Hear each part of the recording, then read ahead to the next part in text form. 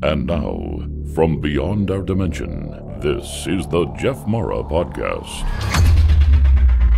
Here's Jeff. My guest is Koda, an author of 5 published books and several technical articles. He discovered the phenomenon of visual telepathy in 1970. Today we're going to learn about it and more.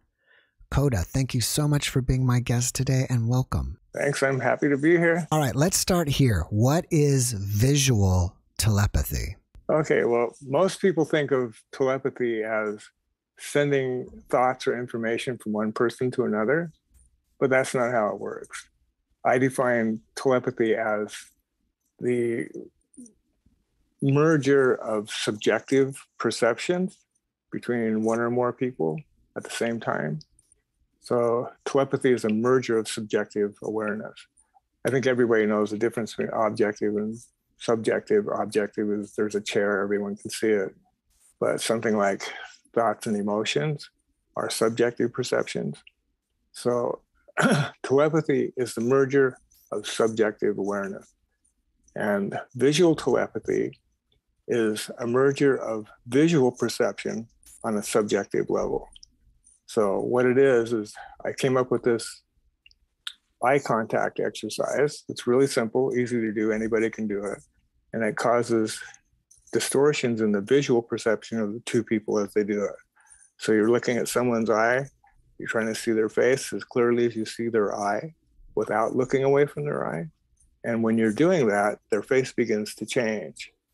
And what happens is the changes happen to both people at the same time and have the same level of constantly varying intensity, and emotional reactions to these visual changes change the electrical capacitance in your skin. It's like, and when that's measured, it's like, it's called electrodermal response. They use it in lie detector machines. So whenever you have an emotional reaction, a graph will go up. And if you hook 2 people up to the same machine, the graphs will match. So you're looking at another person, you're looking at their eye, you can see an area the size of their eye clearly, but the rest of their face is blurry. What you want to do is expand that area of clear perception to include the whole face. When you do that, their face will start to change.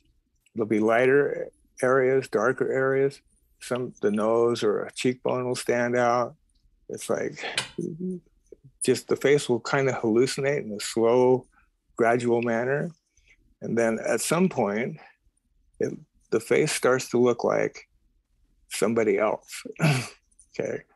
And that's really mind-blowing. And there are very strong emotional reactions happen when you see the person in front of you turn into somebody else. There's a very strong possibility that what you're looking at is that other person as they appeared in a different incarnation. There's no way to prove that, but that's what it feels like. And I kind of think of like if these near-death experiences, everybody says that on the other side, there is no time. Everybody communicates with telepathy.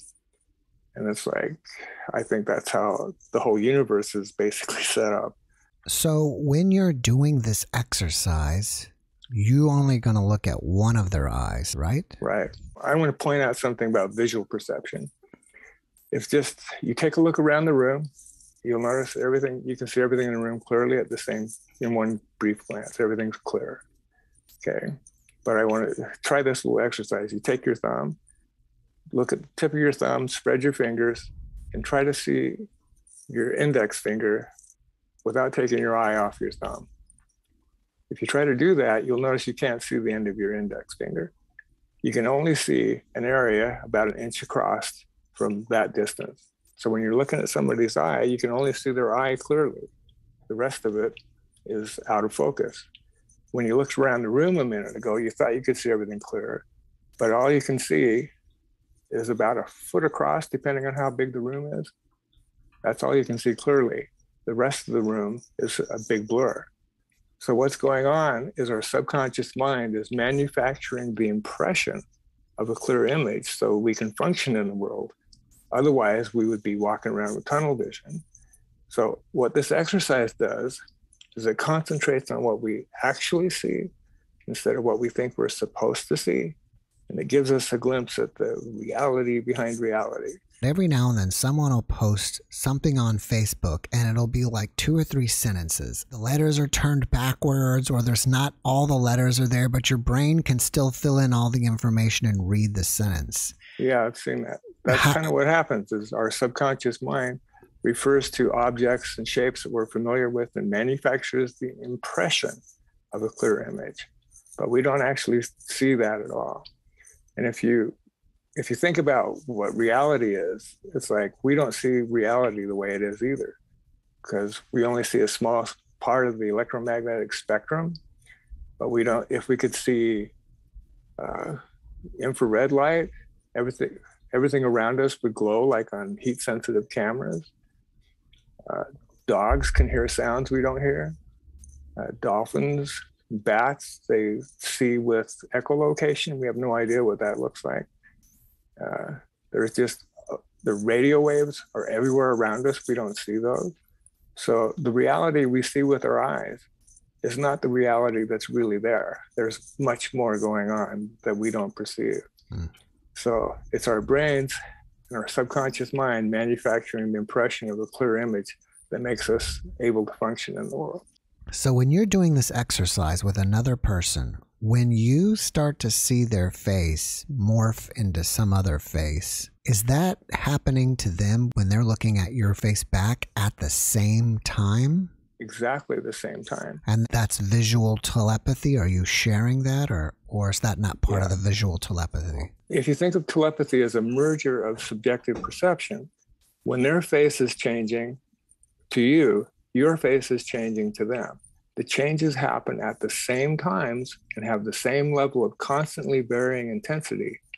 And so, yeah, that's what makes it telepathy, because the subjective perception, I can describe what you're seeing by describing what I'm seeing.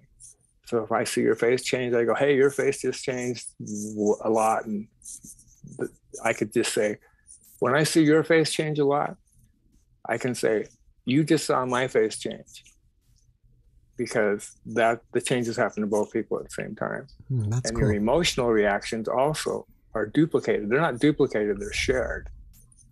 If you think about consciousness as being like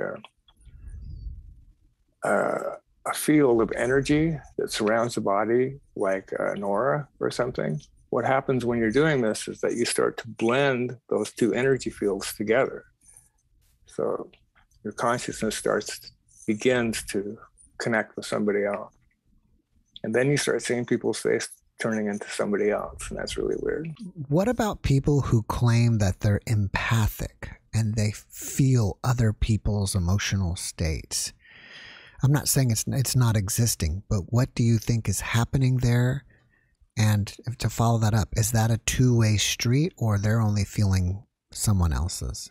It's a merger of awareness. Okay. Now, if, say, I'm picking up somebody else's feelings, we're both feeling the same thing at the same time, but the other person may not know that I'm picking up on it.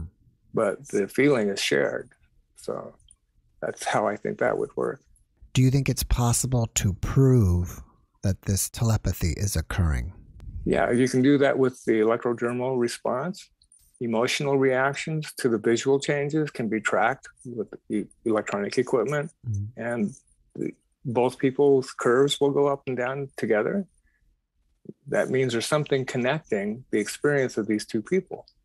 Okay. Otherwise, the changes would happen randomly if they happened at all. But when they match, that proves that telepathies happen. And it's really, really interesting, because this can be demonstrated by anybody. Okay.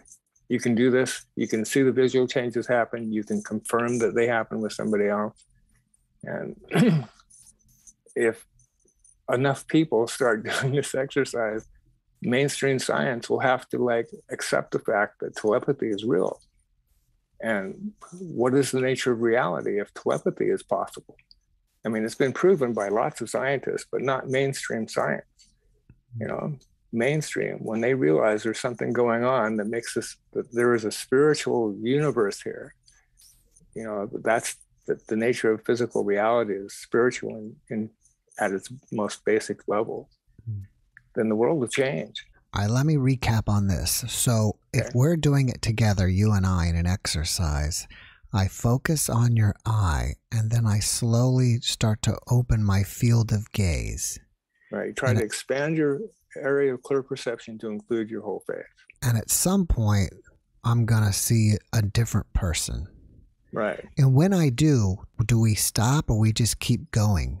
And at what point do we stop? What's going to happen is that the face you're looking at, as you expand your area of clear perception, the face will just start to kind of distort, because the eye is always going to be clear. You never look away from the eye. Blink whenever your eyes need wetting, but not to regain a clear focus.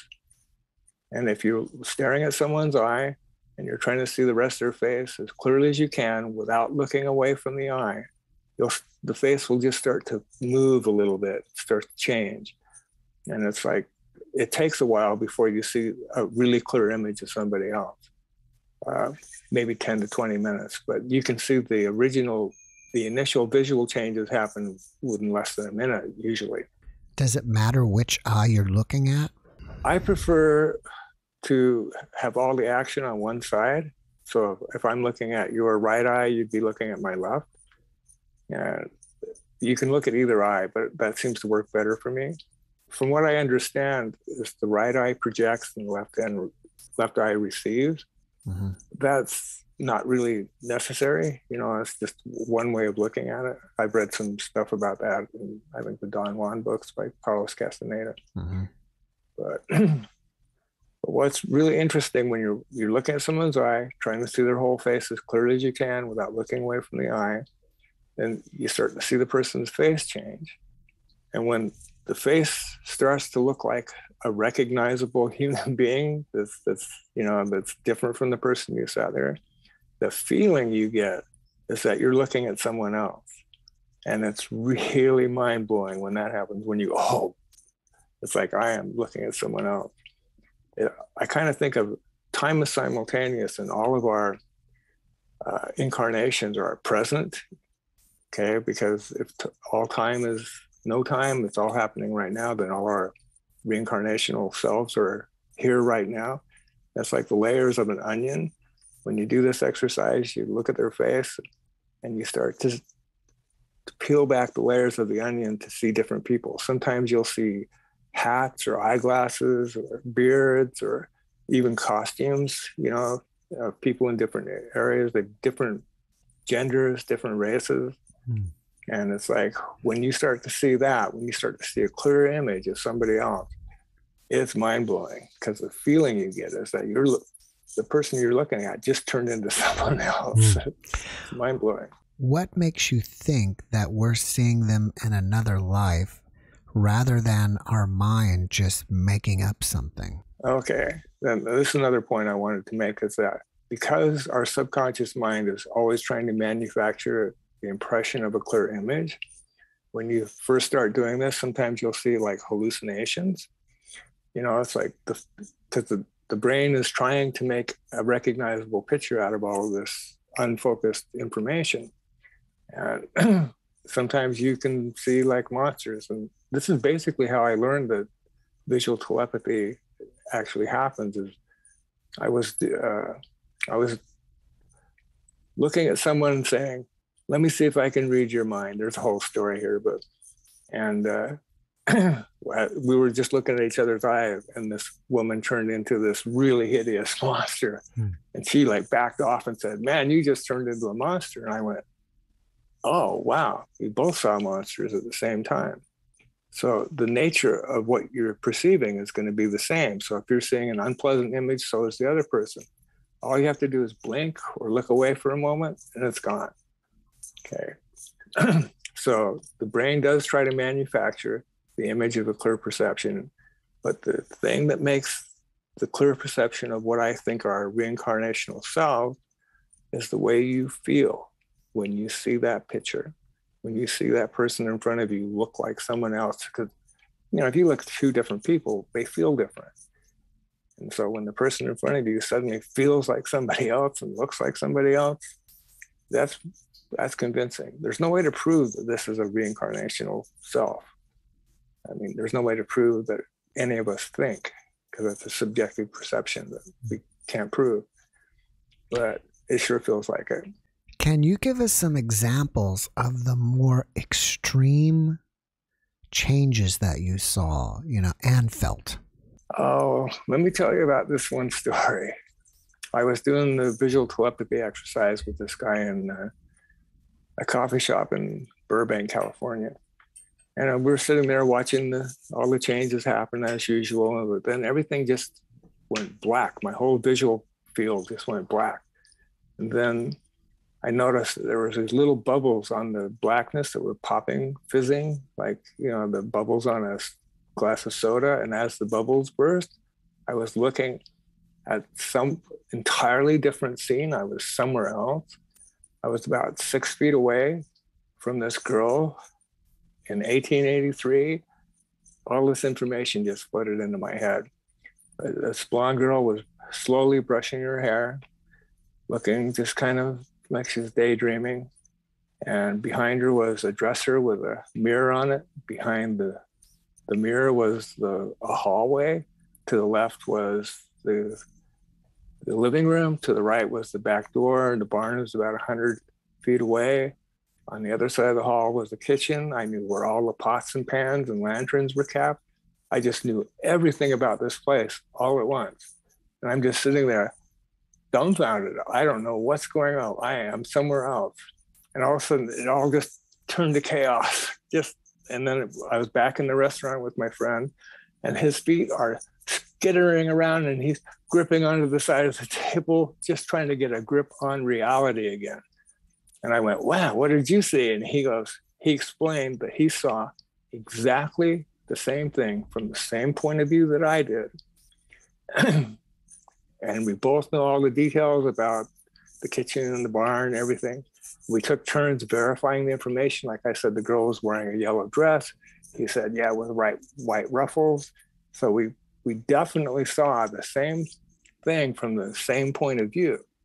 Now, that puzzled me because I was looking at him and he was looking at me. I would think that he would be opposite of me when we saw this, but we both saw it from the same point of view. So the exercise turned out to be kind of a window into other realms of perception. So I started calling it the psychic window technique, but I just call it visual telepathy now. But that's the only time anything like that's happened. You both saw the same thing. Was that yours or his? Now we get into another weird story. We wanted to know what was going on. So that night we got out a Ouija board and we started asking questions like, who is this? What's going on and everything. We said, what year did it happen in? And we both had the impression it was 1883. But we asked the board, what year was this event happening in? And it started spelling out all these like just weird letters like L-I-V. And it's like, we're writing it down going, hey, we're looking for a number, not all these incoherent letters. And then we realized that it was writing it all out in Roman numerals, 1883. It's like, wow, that's impressive. But we asked, like, who is this? Is this an incarnation of one or the other of us? And it said that both of us, me and this other guy, were thought forms projected by that girl back then. Well, let's go on that a little deeper because I don't want to let that go by. Both of you were thought forms projected by her. What do you mean by that? My impression from reading the Seth books by Jane Roberts is that we can be alive, more than one of us, we can have more than one incarnation alive at the same time. Seth calls that a counterpart. So what this means to me is like that girl was imagining being different people in the future and incarnated as both of us alive at the same time.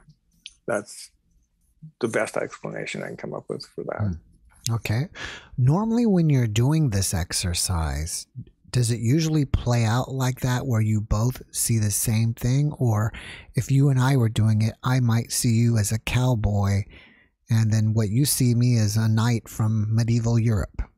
Right. The images that you see are not going to be the same image from what I understand from this, but the nature of the image will be the same. It's like if it's a pleasant image to look at, the other person will be seeing a pleasant image, but you don't see the same person. It's possible that you could see that each person would see the other person alive at the same time. Like if families reincarnate together, it's possible that two people in a family now would see themselves as two people in a family in some other incarnation and see each other as you were then. I don't know, because this is just visual images. It's hard to tell what's true and what isn't. You know, I try to be really rational about everything. So that's the impression I get. Is it possible to communicate specific information using this technique? It is, but it takes some practice.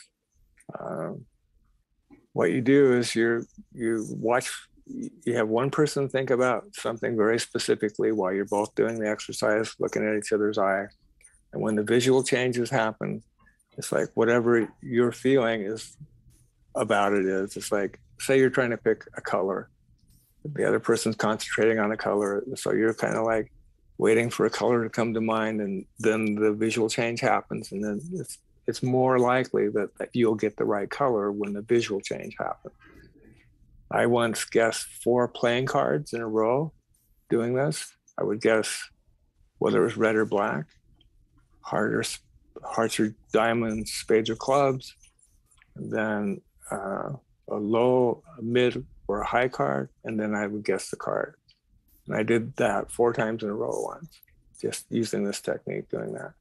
But that's pretty rare. What other psychic phenomena have you experienced? When I was younger, I experienced a lot of things like lucid dreaming, out-of-body experience. I had some reincarnational stuff happen with this woman that was really bizarre. We would take turns describing a scene that we were looking at, and and one time her and I were laying in bed next to each other, and this bolt of energy came out of about 2 feet above me, went into my left side, out through my stomach, into her back, out through her stomach. It's like out of the blue. I mean, stuff like that happens. I once had a dream where I was seeing this image of some balls moving in a circle, but they were spiraling as they moved, and they just moved around in a circle. And I woke up and the room was dark, and I walked across the room to turn on the light, and I was still seeing the image. And that was when I was working on trying to figure out how anti-gravity worked. And I thought that was the key to how that worked. It just came out of nowhere. One of my recent previous guests and I were talking about entities that are out there.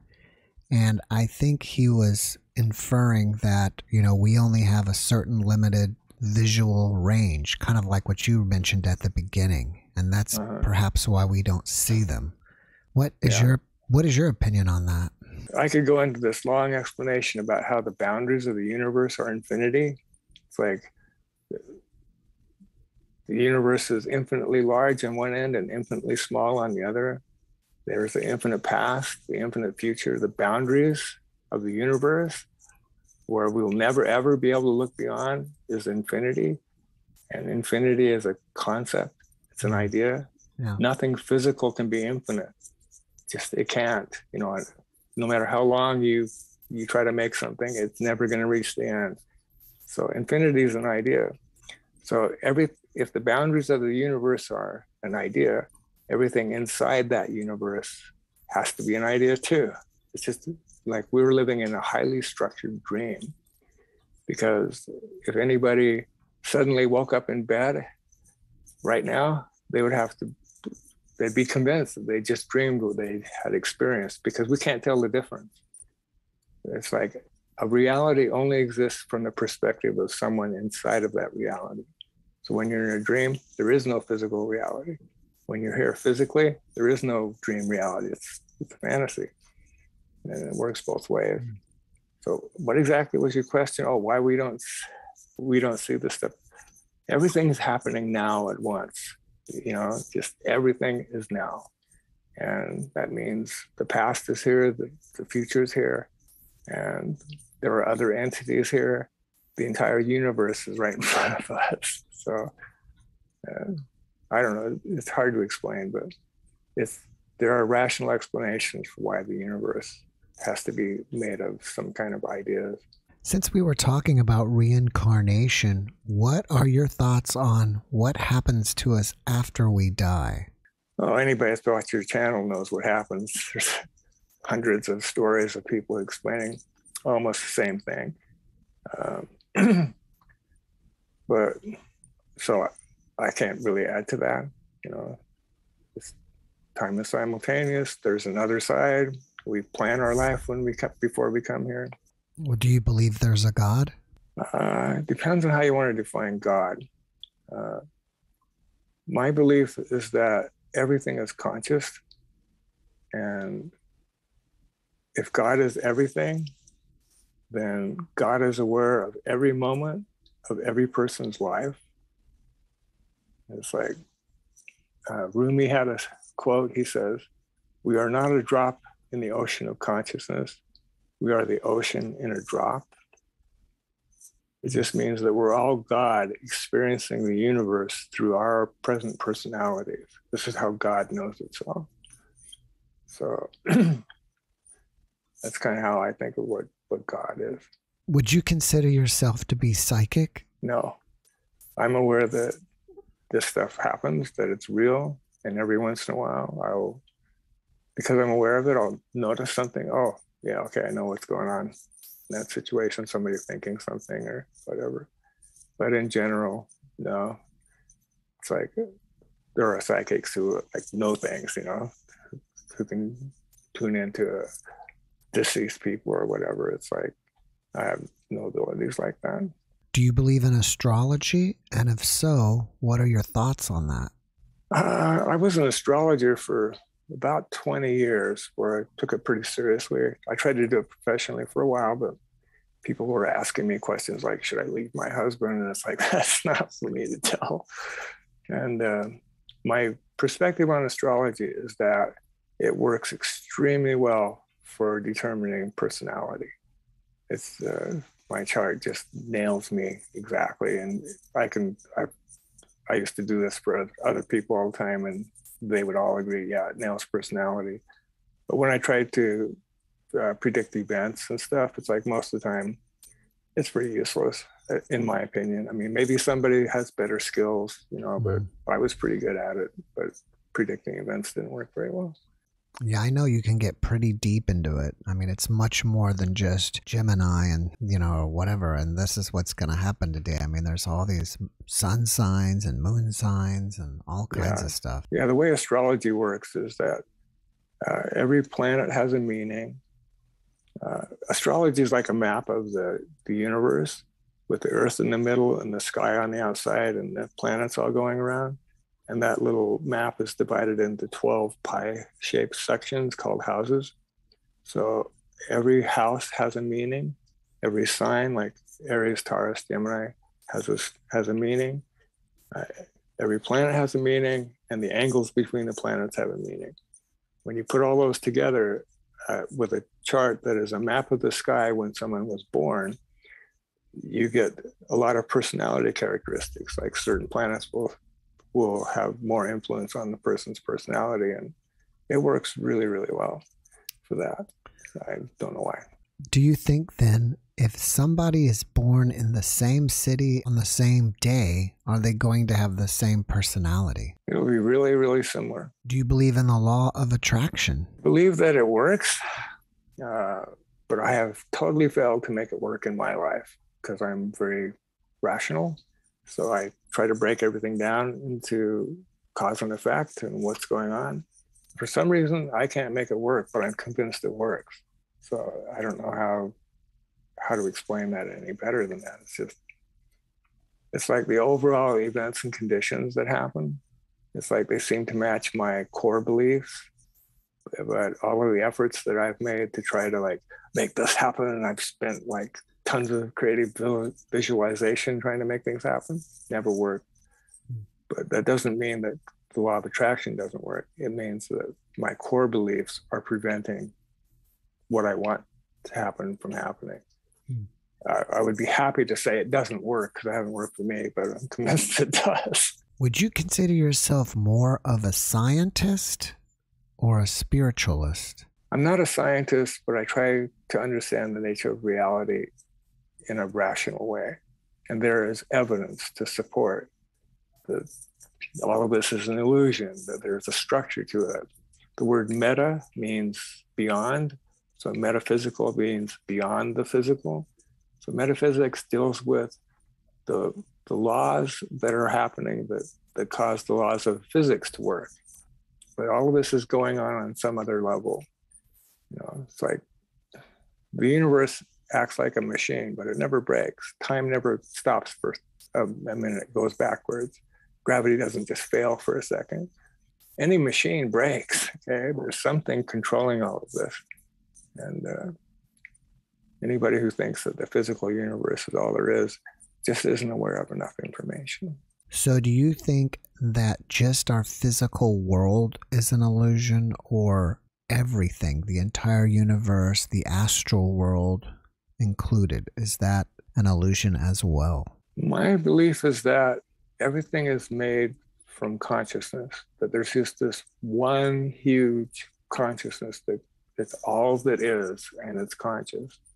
And there's no time and there's no space, that all of this is a perception that's created by metaphysical laws that say, okay, we're going to pretend that there's time and space and physical matter has to interact this way because that's the way the rules are set up. But it's all idea construction. If we keep coming back and reincarnating, why do we do that? I think that we're all God being who we are so that God can know who it is, right? It's like we're expressions of God learning things, going through our struggles, going through our adventures as just so that God can have some kind of experience. Like, I think that like in the beginning, there was only God, and God was bored because there's nothing to do with, there's nothing anywhere. And so God divided itself so that it would create like someone else. And then God wasn't alone, and that was cool. Only God knew that both of these were God, so it was kind of pointless.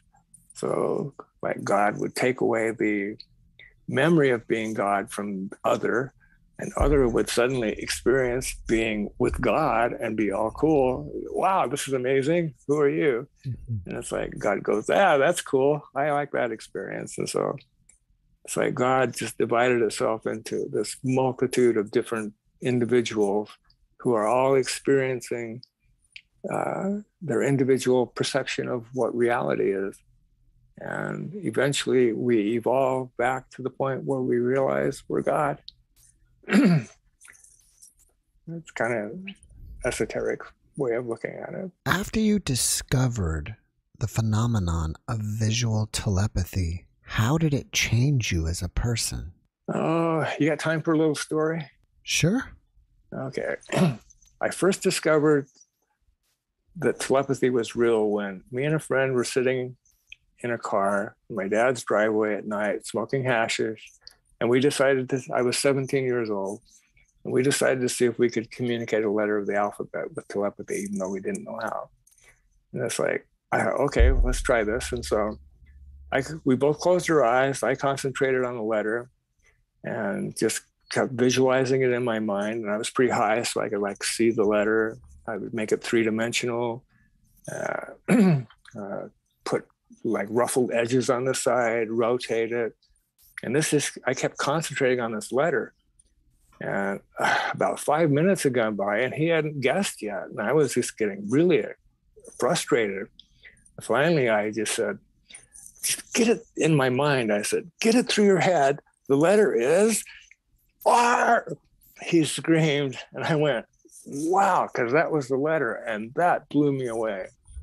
There was no doubt that he had picked that up telepathically. And that meant that telepathy was real.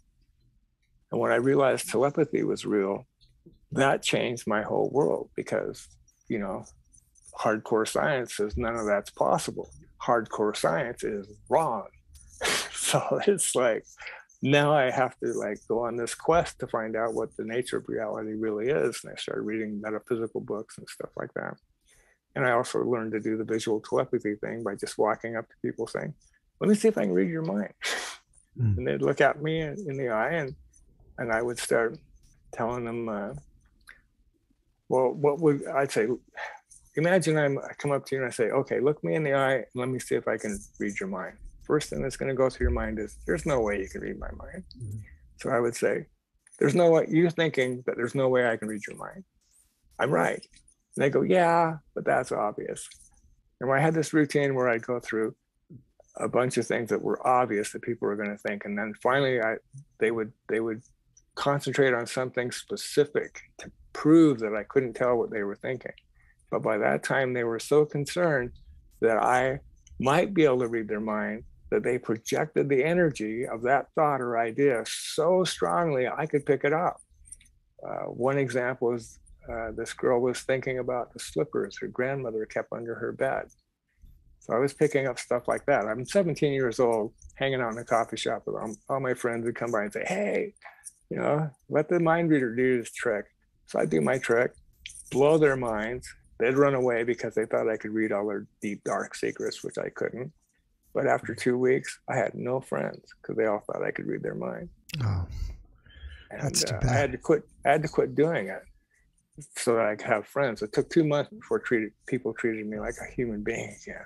Is there anything else that you can share with us about the nature of reality? One thing is that essentially any two people can do the visual telepathy thing and see mind-blowing results in just a few minutes.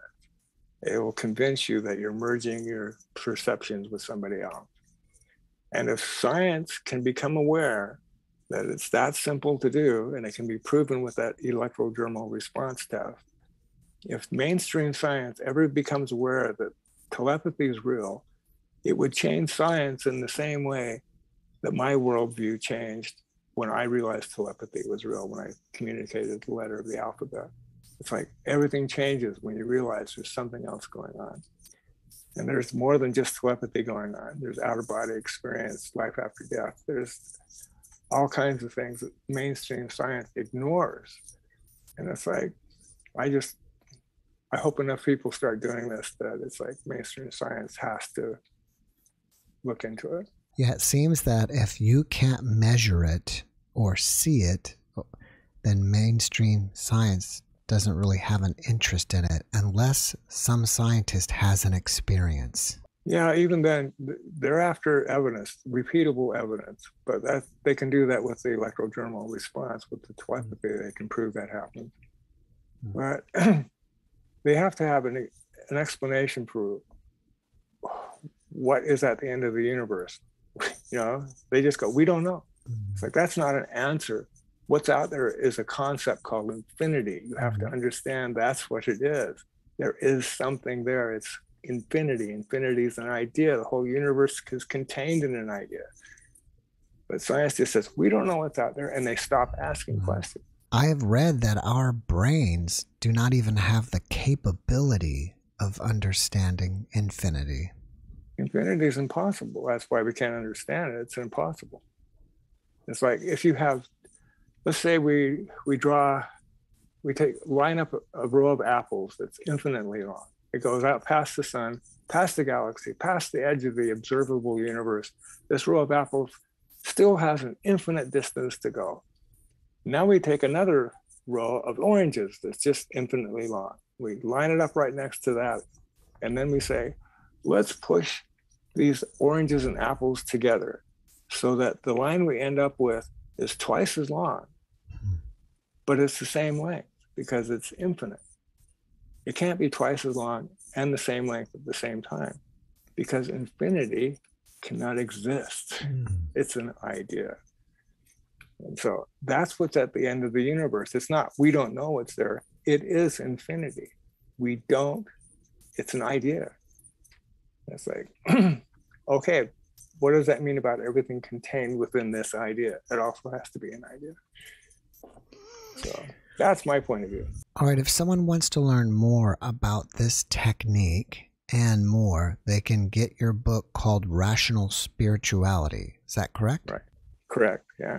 You can get it at Amazon or anywhere else you want to order it. I said in the beginning that you've published 5 books. What are your 4 other books?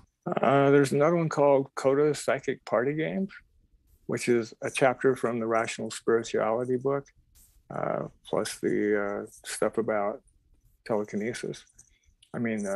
Visual telepathy. And that's got some interesting stuff in it, like the lifting game is where people can lift someone out of a chair using just 2 fingers. A thing I call psychic touch dancing, where 2 people put their hands against each other like this, and the hands will move with neither person controlling them. There's using a pendulum to get yes or no answers to questions. Psychometry, where you can charge an object with some emotional energy and pass it around, see if people can tell what that is. Just a bunch of things people can do at a party, more than one person can do it together. And then I wrote a novel called The Change under a pen name, D.C. Candy with an I, C-A-N-D-I. And it's a metaphysical, supernatural, sci-fi, fantasy, gender-bending thriller. It's pretty entertaining.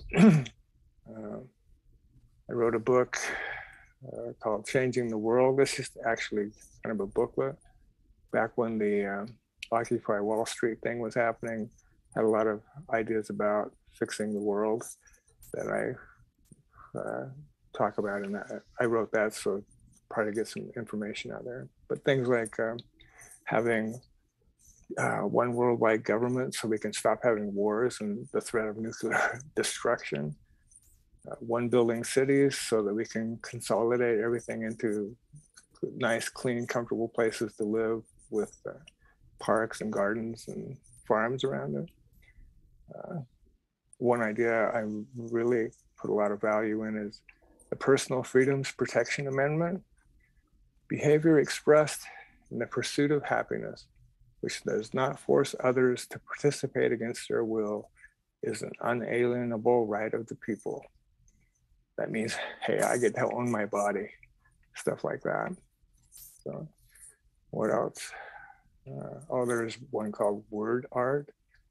That it's just a bunch of song lyrics, visual art I've done, stories, poems, things like that. Now, you're also a musician.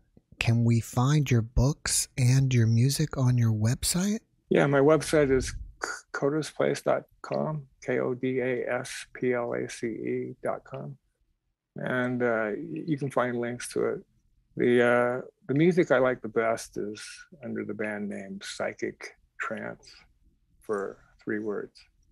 And if you like Pink Floyd, you'll like that stuff. It sounds nothing like them, but it's I'm proud of that stuff. It took a long time to put it together.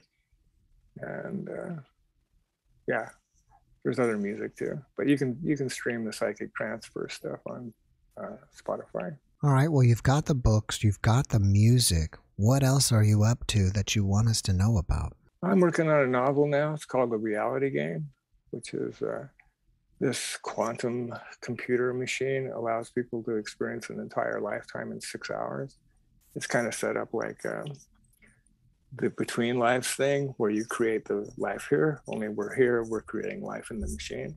And that's kind of a fun thing to work with. Also on your website, there's information about audio animation. Can you tell us about that? That's a pretty cool idea I came up with. If I snap my fingers, or if you snap your fingers, you can tell where the sound comes from because of the way the sound waves strike your eardrums. It hits this one first.